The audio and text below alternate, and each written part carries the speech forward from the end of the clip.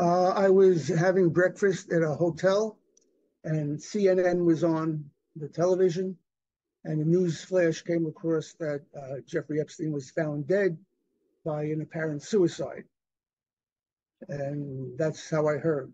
At first, I thought, well, I had no reason to doubt the story. And I figured, well, if that's the case, then Jeffrey decided to take himself out because he was facing a potentially long time in jail. And I don't think he would want to live that way. Well, the first thing that changed my mind was the following day they did the autopsy.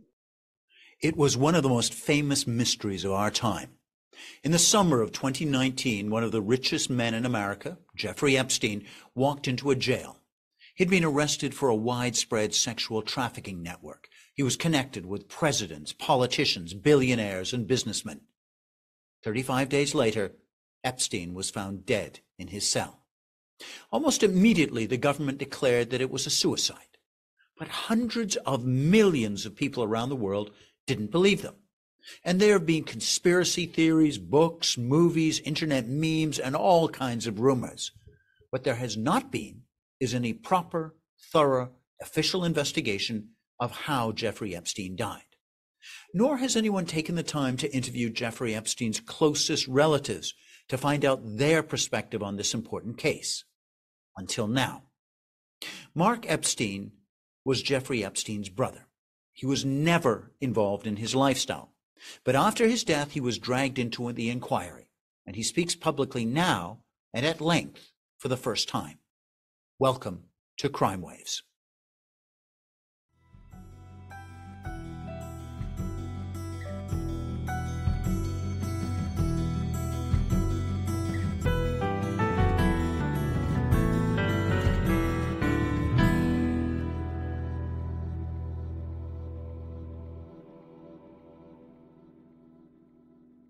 Good morning, good afternoon, good evening, wherever you are in the world. Welcome to Crime Waves. Thank you for your time and attention. We really do appreciate it.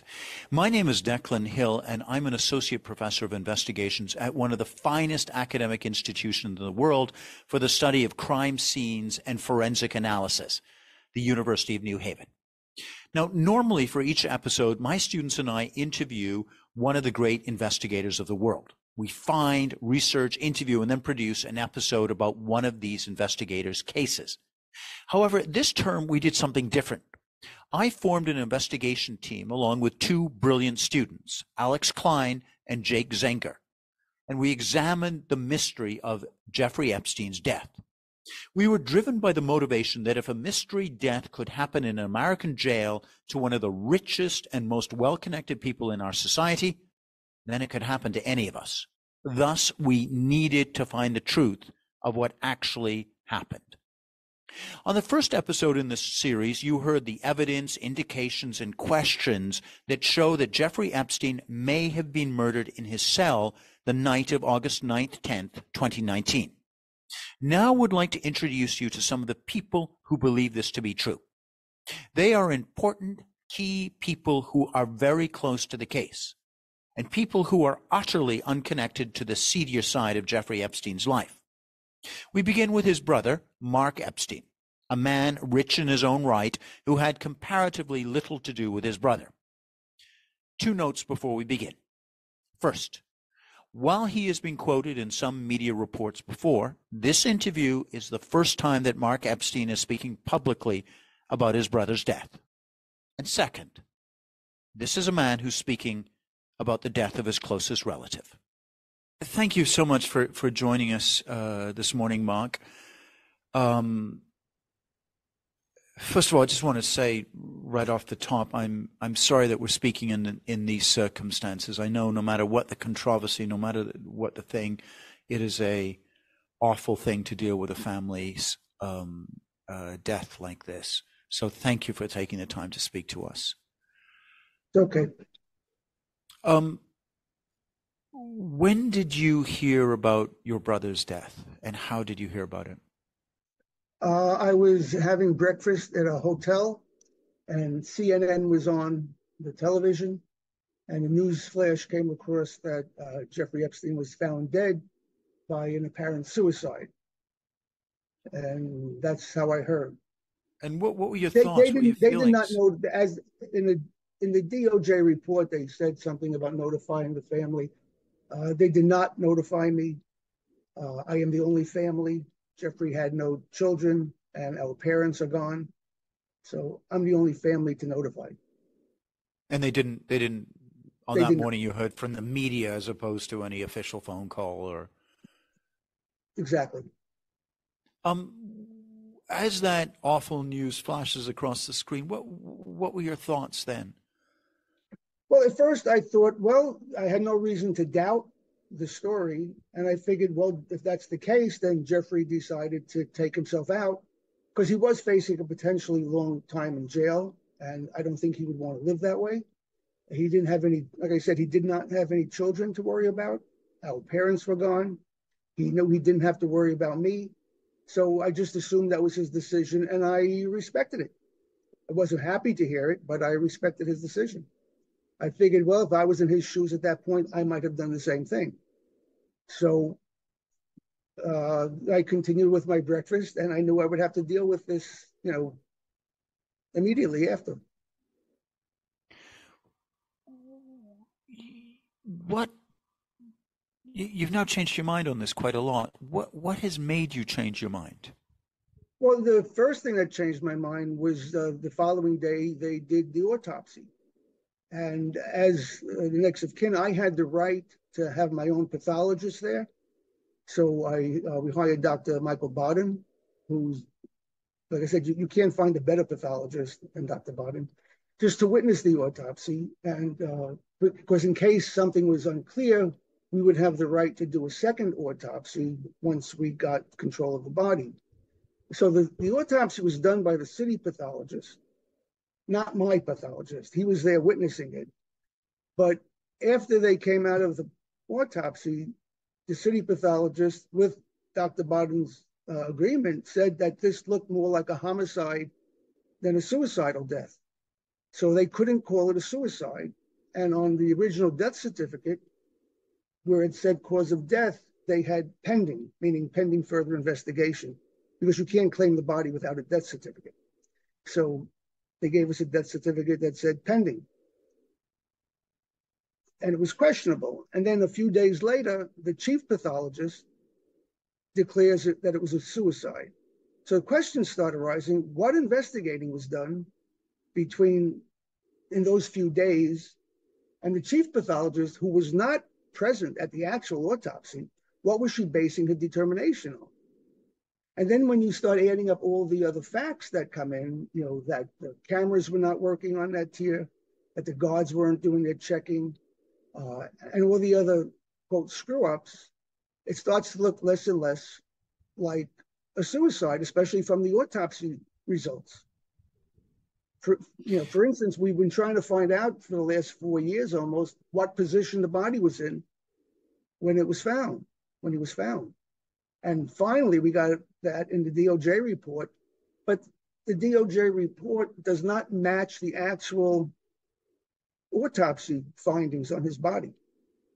So Before again, we, go ahead. Mark, before we get into that specifics, let me just take a step back because it's the question that's going to be in every listener's mind, unfortunately. But let's just talk a little bit about your relations with your brother. How were they? They were fine. We didn't get together very much. I hadn't actually seen him in a number of years, but we phoned each other and emailed each other. We both have different homes in different cities, so we were not around in proximity to each other a lot. And we had different lives. We lived in different sort of worlds. So he had his life, I had mine, but we were always in touch. I mean, let me ask the questions that is on everyone's mind. Were you in proximity with him on the U.S. Virgin Islands mansion? Were you ever in that kind of lifestyle that your brother led? No, again, we lived different lives. The only time I was on that island was on the New Year's of 2000, in the Millennial New Year. I went to see the island. He had recently got it, and I had never been there. And he wasn't there when I was there. I was just cruising around the Virgin Islands, and I stopped by to see the island. So no, I was not at the island, other than that one So time. So to be crystal clear, to make sure our listeners, you're something of a unwitting bystander. You've never had any connection with your brother's lifestyle, any of these kind of activities of your brother. Yet at one point you had to hire armed security to protect you and your family after these stories came out. Well, the security was because I started getting a lot of death threats. And what happened was after my brother's death, the media tried to link me to his lifestyle. And I had people following me. I had people trying to dig up all sorts of dirt on me. And I found it funny that once they realized that I was clean and I was not part of that, then they all contacted me for information for the movies that were made and the stories that were done. They all wanted background information from me. I didn't participate with any of them, but no, I had nothing to do with his lifestyle. So let's go to July 6th of 2019. Your brother's just been placed in prison. Tell us a little bit about what happened to him in the prison. Well, I don't really know. What happened. Was it July 6th or July 7th that he was arrested? I'm not sure. The papers we're looking at say July 6th, but late in the evening, say 9:30. I think it's 9:32 p.m. on July 6th, so in the evening of that evening. Okay, well, the next day, his attorneys called me and told me that he was arrested. And they also asked me if I would participate in his bail because it helps if other people participate in bail. So I said, sure. I said, put up my house in Florida for part of his bail. I knew he wasn't a flight risk, and he was my brother. I would help him out. And that's when I became a public person. Very few people knew that Jeffrey had a brother. But now they found out that he has a brother, and that's when they try to link me to his lifestyle and try to find dirt on me. There's a building in New York City that I own, that most of it, and Jeffrey was using some apartments in there. And as far as I was concerned, he was just another tenant in the building. I had no idea what he was using the apartments for, other than I knew that his pilots would stay there when they were in New York, and other people that worked for him live there. But I don't live in that building, and I don't manage that building hands-on. So that bail process was going to be possibly the richest bail proceeding in America ever. Tell us a little bit about that, please. Well, the first bail, no. He was putting up a lot. It would have been one of the highest bails with what he was putting up. I was putting up my house. Another friend of his was putting up something for bail. But bail was denied, which is why he stayed in jail. But shortly before his death, his attorneys called me back and they asked me if I would guarantee his entire bail, in essence, doubling it.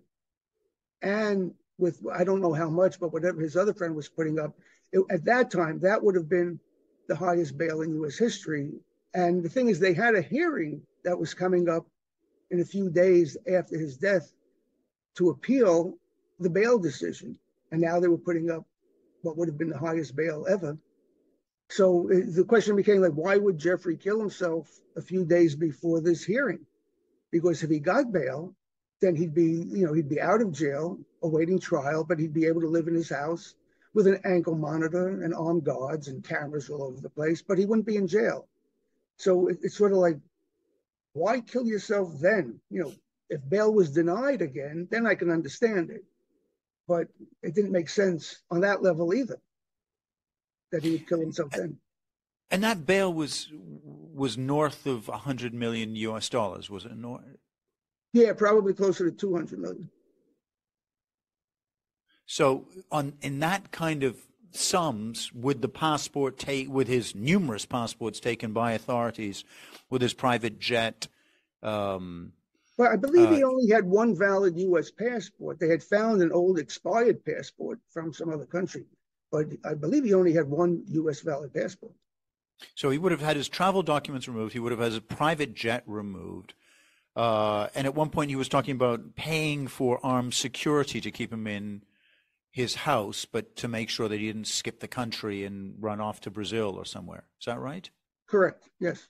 So he had a fairly, it was an immensely controversial case at the time, and there was all kinds of image around the possibility of letting him out, but it was a fairly strong case for allowing this chap to have bail. So you would have thought, to get back to your point, that it's a reasonable chance to think that in a few days' time he might have got bail and got out of the hellhole that he was in at that time. Correct. Mark, let's talk about a subject that would of some controversy. Tell me what you can and what you feel comfortable with. The night of August the 9th, that's Friday, he spends most of the day with his legal team. He's brought back to his cell, and then he's given permission to make a phone call at roughly 7:40 p.m. in the night. Do you know who that phone call was to? I do, yes. Do you feel comfortable disclosing who that is to me now? No, I won't disclose that because I don't want that person being harassed either. Okay. Could you at least know or let me know if there was anything in that phone call that gave that third person, reason to worry? Was it a valedictorian? Was it a farewell phone call or on a No, personal not at note? all. It was a normal call, and that person was equally surprised to hear about Jeffrey supposedly killing himself. There was no indication of that. Also, his attorney, who I believe you spoke to at Yes. the time, said that the last conversation he had with Jeffrey, I think within a day or two of the death, they were planning the defense, and Jeffrey was looking forward to defending himself against the charges. Yeah, absolutely. But this phone call that you know the details of is shrouded in some mystery, and so to make sure that our listeners know, it was a personal call. You've spoken to that person, and they said they were as surprised as you were to hear about Jeffrey Epstein's death the next day. Yes. I know that they said that in the prison, Jeffrey told the guards that he was calling his mother when they let him make that phone call. Now, our mother passed away in 2004. So you got to question who allowed him to make the phone call and why. Yeah. Let's talk about the investigation into your brother's death. What do you think of the federal investigation into your brother's death? Well, the question becomes, what investigation? It doesn't seem to have been much of an investigation. The EMTs that were called to the prison have never been questioned, and they found that the emergency responders have never been questioned? Yes, the fire department EMTs have never been questioned, and they told me that they were very surprised because they are always questioned, especially after high-profile deaths. Neither have the personnel in the hospital where Jeff's body was brought. Another thing, I have photographs of some of that, and I have a photograph of him in the hospital on a gurney, obviously deceased, and he's wearing a hospital gown, the kind where you put your arms in the sleeves and it ties in the back. Yes. And he was not wearing that in the prison. So a question I have, which is not answered, is who decided to dress a dead body in a hospital gown? Were they trying to make it look like he was alive when he got to the hospital? Because I found out that an unwritten rule is that nobody dies in prison. When they find dead bodies in prison, for whatever reason, they try to ship them to the hospital, and they're declared dead in the hospital. They don't want them being declared dead in the prison. Sorry, you mean the prison authorities don't want or want as few as possible dead bodies found in their institutions because it looks bad for them? Is that the implication of the unwritten rule? Well, the reason for it, I don't know, but I was told that they don't want dead bodies in the prison, so they ship them to the hospital, and they're declared dead in the hospital. So again, a question I also have is when the EMTs got to the prison, who was running the show there? And I was also told that they had a handheld video camera going all the time when the EMTs got to the prison. And when the EMTs got to the prison, they went to the infirmary. The body had already been moved from the prison cell to the infirmary. And that's another violation, because when you find a dead body, you're not supposed to move them until the coroner shows up. Now, also, important fact is Jeffrey was dead for at least 2 hours before he was found. The autopsy results show that could have been dead for 6 hours, but at least 2 hours. So he was clearly dead when he was found. He couldn't be revived. So he was taken to the infirmary. The EMTs got there. And an interesting thing is I applied and went to the fire department to get the report. It's called a PCR report that the EMTs fill out on every call they make. It's Right. the pre-hospital care report. And it can't be found. What? It cannot be found.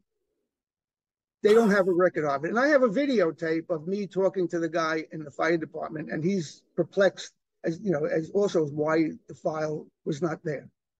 This is the file on, at that time in the summer of 2019, the most famous inmate in the American prison system, and they can't find it?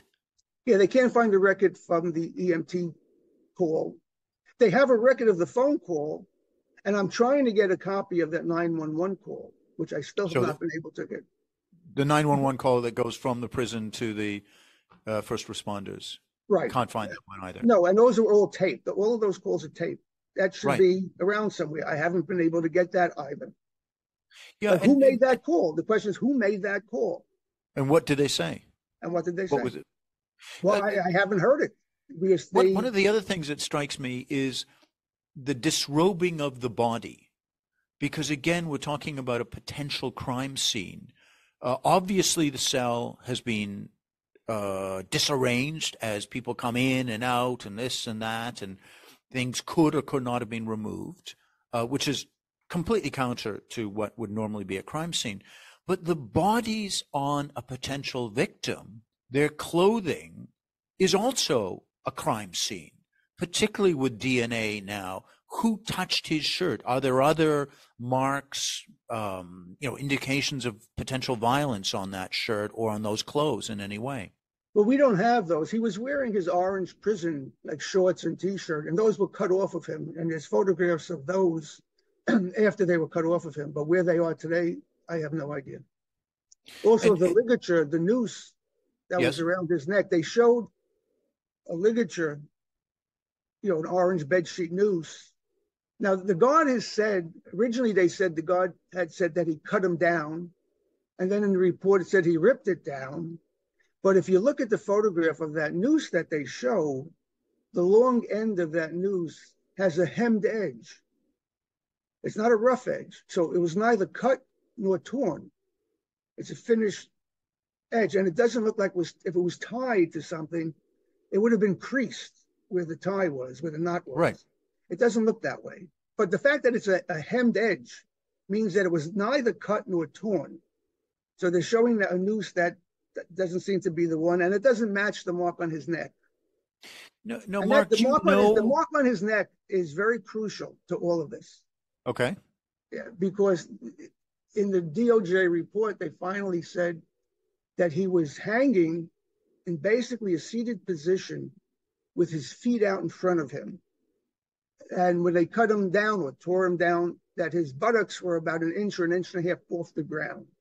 So if you picture somebody like that, it's not a pretty picture, but just about all of their body weight is hanging by the neck.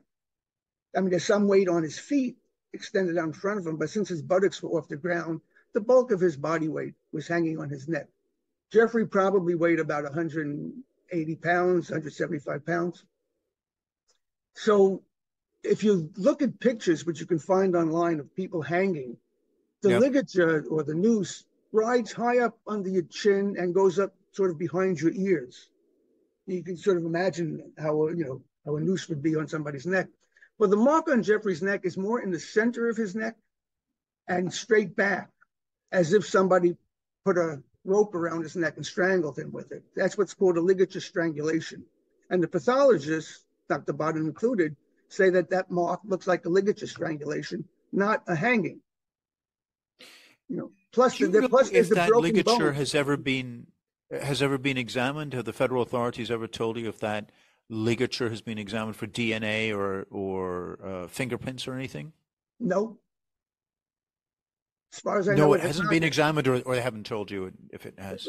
I don't know if it's been examined. I have not heard that it was examined. Yeah. Yeah, we've been spending months, looking at the case and trying to figure out these key points, and we can't find any indication that it was ever Right. examined, Right. which Also, just seems bizarre. yeah, another important thing about the death is Jeffrey had these three broken bones in his neck, which Dr. Bodden, who has more experience with prison deaths than anybody, says he has never seen three broken bones in a neck from what's considered to be like a soft hanging, where you put a noose around your neck and sit down into it. Those breaks are more consistent with basically like a karate chop to the neck, which I've since found out from some special forces people is sort of the way that they kill people is you karate chop somebody in the front of the neck because that disables them and stuns them. And then usually they just take the head and spin it quickly and crack somebody's neck, as we see in the movies.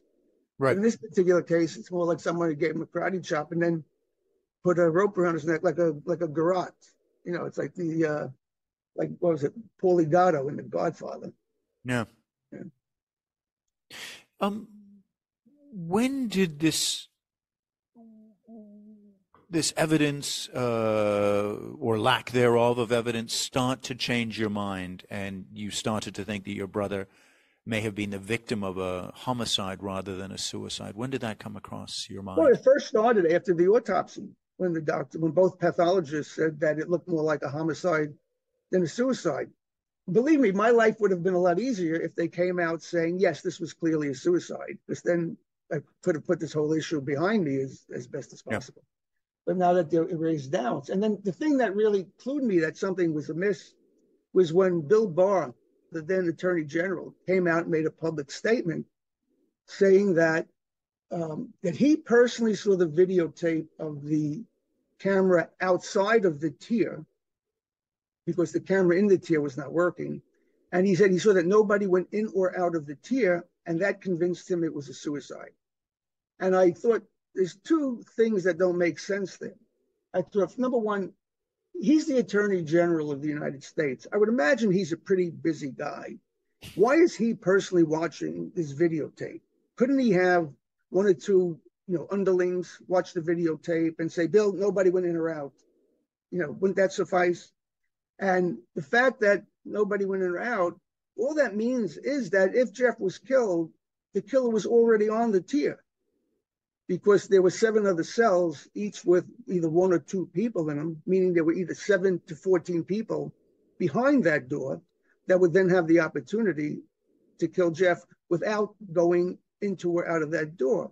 And on the other side, the other point with virtually no oversight from the guards who were on the tier, because as we've seen, they were asleep and no camera faking working. Their log reports. And no camera work.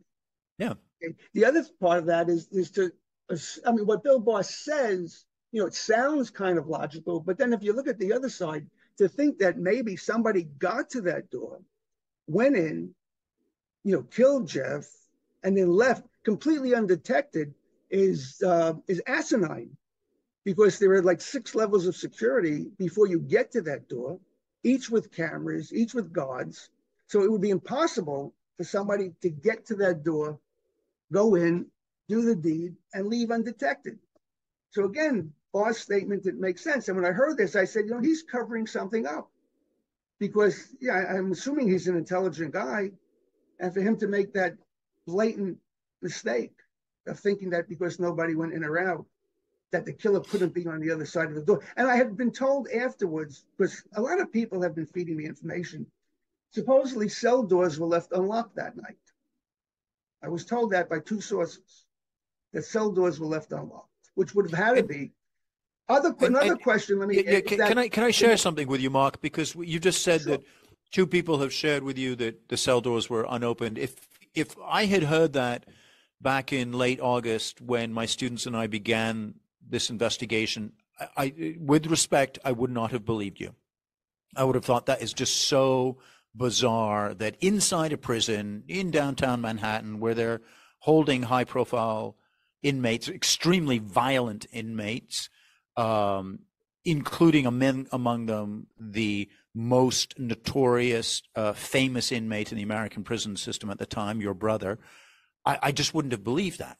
Now, having read the reports of just, at very best, chronic, widespread incompetency and fakery of log papers, notes, supervisors being arrested later for systematic drug trafficking, for systematic bringing in of drugs, of guns to this prison, I can't say I'm particularly surprised. I'm still not sure because we obviously haven't tested this. We haven't seen that ourselves. But when you say a story like that, unfortunately now, months after looking at these documents of these cases, I'm unsurprised.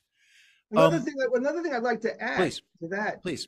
is that in the papers, we've all heard of the two guards that were on that night, Tova Noel and Michael Thomas. Now, Michael Thomas came on shift in the middle of the night, so he wasn't there when the cells or the tier was locked the final time. He's the one who found the body in the morning. Right. And there were reports about 10 o'clock the previous night when the cells and the tier was last checked. There was Tova Noel, and there was mention of an unnamed guard number 1 and unnamed guard number 2. So the questions are, number 1, why are they unnamed, and who are they? Were they actually prison guards, or was it one of them somebody there who was sent there to leave the cell doors unlocked? Right. Okay. Now we're getting into speculation. But I take your point, and I'm still shocked at how inadequate the investigation by the federal authorities has been. It's just truly. The only speculation part of that is that why they might have been there and if they left cell doors unlocked. But the fact that it was mentioned that there were unnamed guard number 1 and unnamed guard number 2, that's not speculation, that's fact. Right. So the question becomes, who are they and where are they today?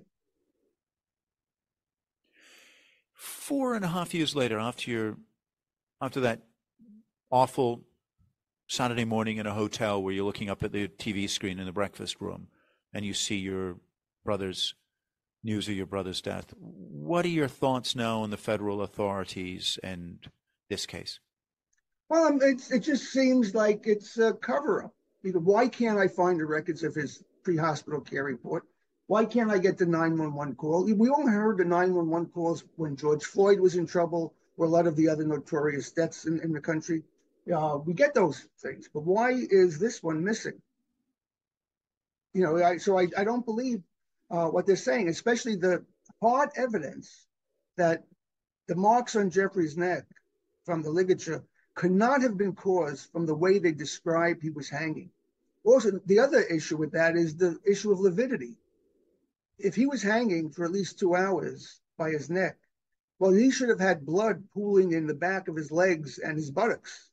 It's called lividity, which starts about an hour after you die. Your blood settles in your body due to gravity because it's not being pumped through your system anymore. So that's why you get the blotchy, purplish spots. Now, his legs look clear. There is lividity on his back. So it seems like he might have been laying on his back for 2.5 hours.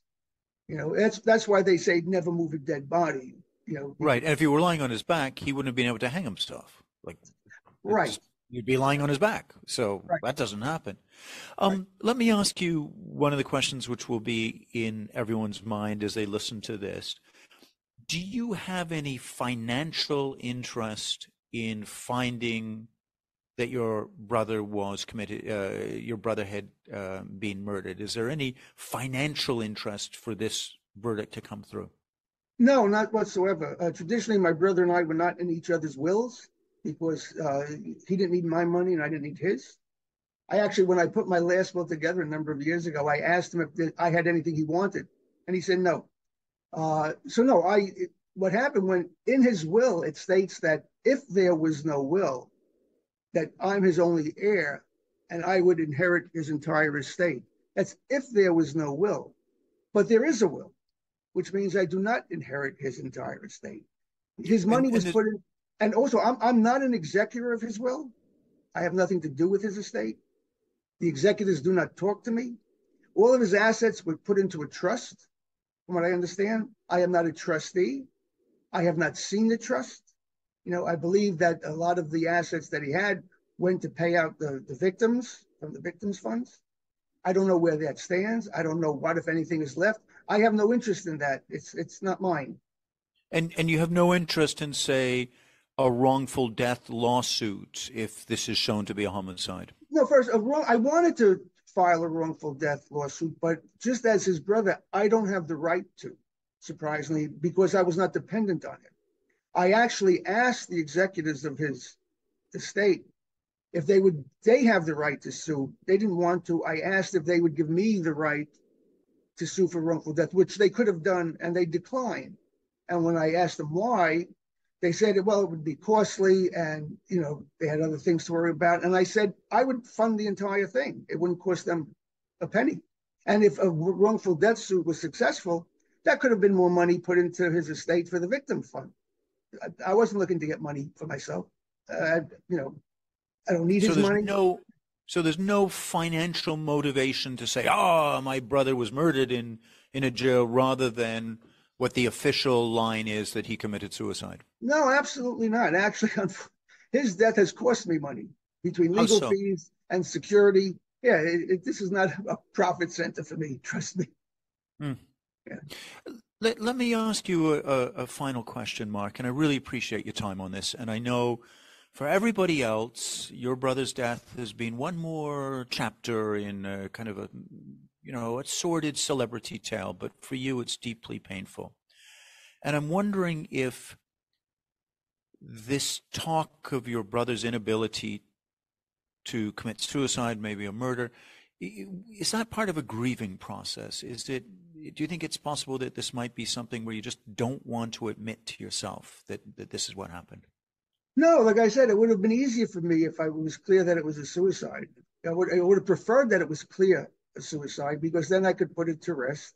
The fact that I don't believe it's a suicide, nor does basically anybody else who's close to this. No, it's not a grieving process. I've grieved for my brother's loss already. Yeah, I've already lost my parents, so it's not the first family death I've had to deal with. I've had others. No, the grieving is over. And now it's just trying to find facts of my brother's untimely death. Whether he was guilty or not, or whether he committed suicide or was murdered, he shouldn't be dead. He was under the care of the federal government in the prison. But the questions that I have that I would like to get answers to are, Let's do it. Where is the fire department PCR report? Where is the copy of the 911 call? Where are the videotapes from the handheld camera that was present the entire time the EMTs were in the prison and the hospital? Who was in charge of in the prison? Who was directing the shots? Who was unnamed guard number one? Who was unnamed guard number two? Who were the prisoners on the tier that night? And where are they now? When did they first arrive on that tier? And when did they leave? Because I was told that a lot of prisoners were transferred out after Jeffrey's death. So is it possible that a prisoner was planted in there to do this? Doors were left unlocked. Now this is speculation. Were doors left unlocked so this plant could go in there, kill Jeff, and then a couple of days later he's transferred out and disappears into the ether? So these are the questions I have. But who was on that tier? Who was placed on that tier the week or so before the death? Because someone who was there for 6 months, or someone who was there for 2 months, who was there before Jeff was arrested, I would guess that they weren't planted there to do something like this. But if there was somebody planted there the week before Jeffrey died and then was transferred out, like I said, who are those inmates and where are they today? And have they ever been interviewed? Have they been subpoenaed and interviewed? And by the way, what about the guards? How many of these guards were interviewed? Because we can see from the records that there were murderers, there were rapists, there were serial drug traffickers, there were serial sex assaulters in the MCC guards and their supervisors during 2019. So how many of them were interviewed? And how many of them were subpoenaed? And my final question to add to your list is, why has that cloth noose never been analyzed for DNA? It seems such a simple process to do, would end many of these questions that you quite rightly have, and all the speculation of just like there were no other DNA on this, and we could see this clearly and properly. Right. Good question. Mark, thank you so much for your time. You're welcome. I just hope somebody gets enthused to investigate this.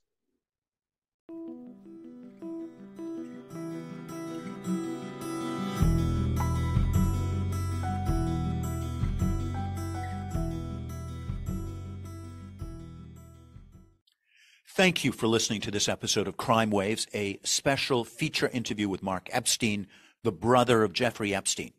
He believes strongly, still, 4.5 years after his brother's death in a New York jail cell, that he was murdered. On our next episode of Crime Waves, we will have a feature interview with one of Jeffrey Epstein's lawyers, who met with him professionally in that prison and spoke to him at length just days before his death. He, too, does not believe that Jeffrey Epstein committed suicide. He thinks it was murder.